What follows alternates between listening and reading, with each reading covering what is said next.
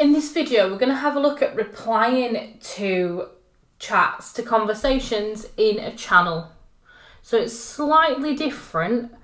You need to think about different things when you're in a channel than when you're in a chat conversation.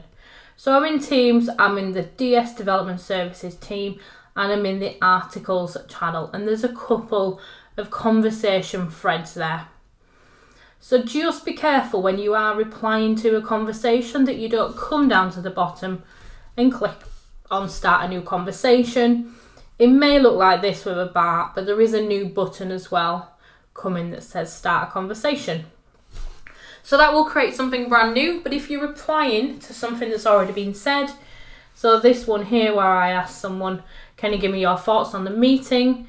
If I want to reply back to that comment, then I'm going to click on reply and you'll see a box has popped up below.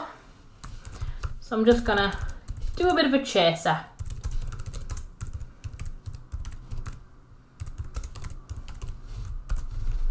Pop in my information. Again, I can format, I can use my format tools, I can use any of the other tools, attach a document, use my smileys and my GIFs and my stickers, all sorts of great bits of functionality there.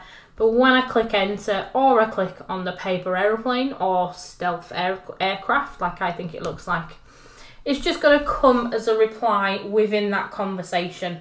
So rather than starting a whole new one, I've replied to a thread within that channel. And this is what's really great about having teams and channels.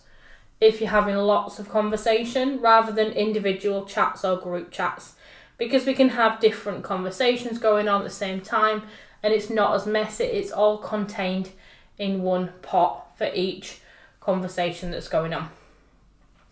So top tip there, always reply when you're replying to a message. If you want to start a brand new conversation thread, come down to the bottom and click in the bar to start a new conversation, or click on the new button when it appears on your Microsoft Teams.